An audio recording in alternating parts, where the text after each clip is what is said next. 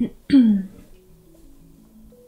everybody, welcome back to another Krita tutorial. Today we're going to go over another option in the gimmick tool, which I wasn't clear on before, and it's pretty neat. So this will be a pretty short video, but it'll be fun. So we're going to go to start gimmick. I'm going to let this update because I have it on automatically. I don't think there will be any updates because most things are linked to the Krita updates. But I like to have it checked because you never know. You never know what it can do. So we're gonna go to the games and demos. So when I was looking at this, I didn't think this was actually like anything like a big deal. Like, oh, it's just like the visual, right?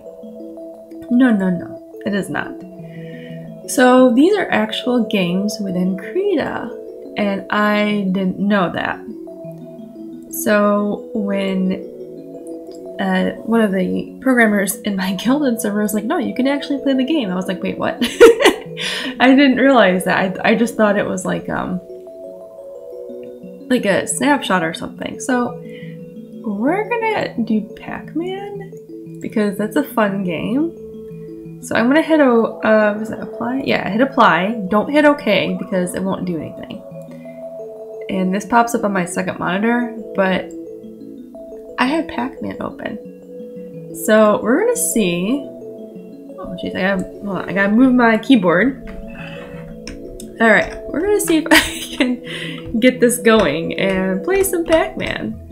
Meaning when I'm stressed or tired or I'm just really busy and I just need a break, I can say, okay, I'm gonna take a break drawing and play some freaking Pac-Man. Like, how awesome is that? That's pretty awesome to me. So I'm probably gonna die here, but that's okay. All right, level 2, look at that. So yeah, if you want to play Pac-Man, shit. Oh man, I'm nervous now. Okay, got it. Yes, level 3.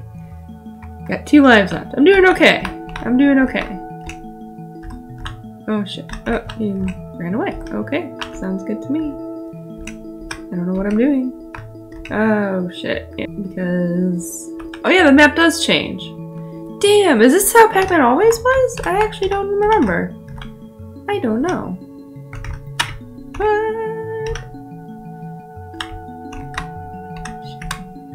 Can I get it? Yes!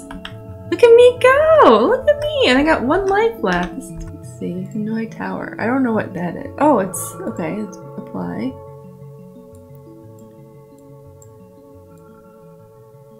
Oh. Click and drag it. Oh wait, why are you doing that? Why are you yelling at me? Oh, I see. I have to...